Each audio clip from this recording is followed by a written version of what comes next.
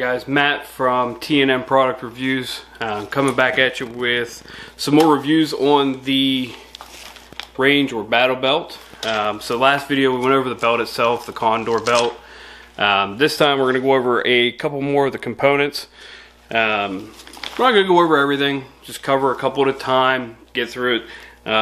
The trauma kit that's on the back of this is actually going to get a separate review just because of how in-depth it's going to be.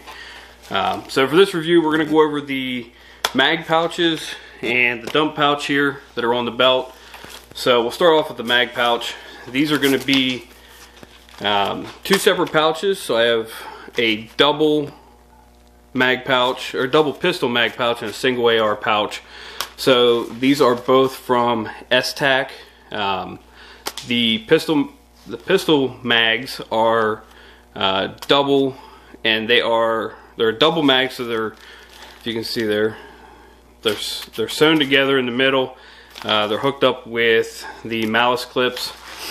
The mags themselves, you can get them for, they fit single or double stack in the same mag, so, or in the same pouch. So I carry a Smith & Wesson Shield.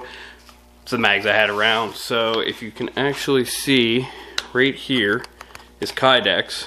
So these are nylon and Kydex holsters. So there's actually, I think they call it Quickie. There's a wedge. It's a Kydex wedge. KYWI. So it's a Kydex wedge down inside here that actually pinches against the mag when you put it in, that holds it in place. It's got good retention. And it's the same thing for the AR mag. This one might be a little easier to actually see down in there. Maybe? Hold on, let me get a light for you. Alright. So if you actually look down in there, you can see how it's kind of misshaped a little bit right here. How it kind of risen. So that's actually the Kydex wedge that is inside these holsters, or pouches, mag pouches, that actually locks on. There's no full locking mechanism, but it just puts retention on them.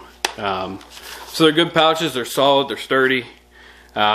The double pistol pouch, mag pouch, is going to run you right around $35.50, depending on where you get it from. Now it's for the multicam with no attachment options. You can buy it with WTH attachments and maybe malice clips, something like that. I ordered mine without any attachment options because I had the extra malice clips at home. The AR mag pouch, this is the low cut. You can get it in medium and high. Low cut retails for right around $24 with the front webbing. So this does have PALS webbing on the front here where you can technically attach something else to it. But yet again, that's with no attachment point for the back.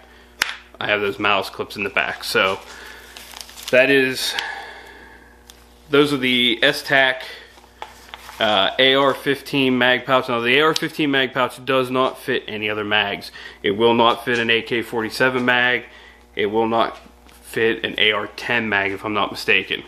It is for AR-15 specifically, 5.56, maybe 300 blackout if you're lucky. I don't actually know 100%.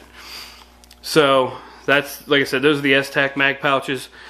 And we're going to move around here so I get my information up so I don't give you anything wrong. So the next part, or the next thing on coming around my belt, right behind the mag pouches, is another Condor product. Let me get this belt pulled up here.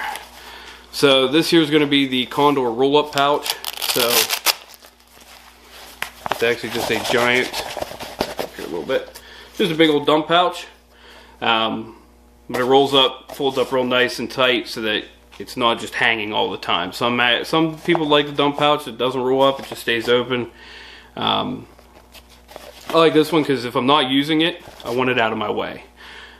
So this one here, it's cheap. It retails at like $14. It's $13.17, I believe, is the actual retail cost.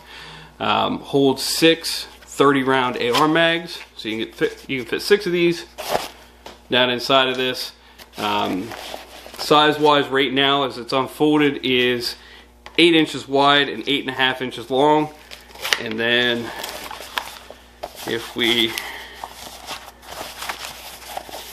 just roll it. Whoop, let me pull the lid back out of it here.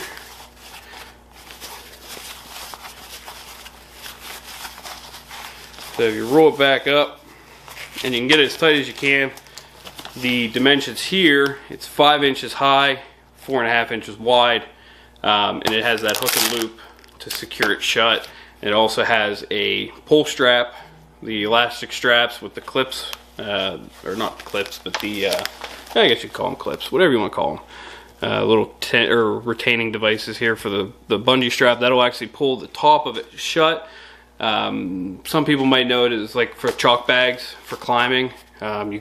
You have these as well. You pull it shut so your chalk doesn't come out. Kind of the same thing. If you're out there, you're running around, you're throwing mags in there, rip that cord, pull it tight, then your mags aren't going to flop out and fly everywhere. Color wise, you're looking at, this here's the Coyote brown, obviously. You can get a no-D green and black as well. It does normally come with 2 pre-built MOLLE clips on the back. So it has PALS or MOLLE webbing on the back. If I open this up here. So if you look right here is where the straps actually used to be. I cut them off and ran my own malice clips through it just because it made it fit a little nicer.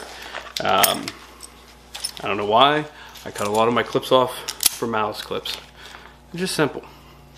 So that's going to be the Condor roll-up pouch. Last thing we're going to go over here real quick. Might as well just flip to the other side since we're doing pouches. This here is the 511 radio pouch. Just your basic run-of-the-mill radio pouch. I have a ham radio in it right now. Let's see if I can open it up here. Actually switch up here as well.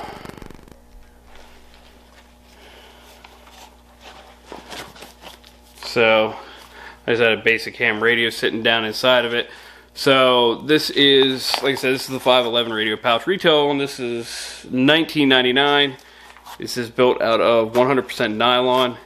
It is N500D for the body itself, and then the bottom is going to be 1550D for the base. It does have a water drainage hole in the bottom, and the kangaroo straps, elastic straps, whatever you want to call them, for retention. And on the back, one of the only ones I didn't cut the clips off of, or the straps off of, but it does come with 2 MOLLE straps, so you can feed it through your webbing, and then they snap here at the bottom. Nothing fancy on that.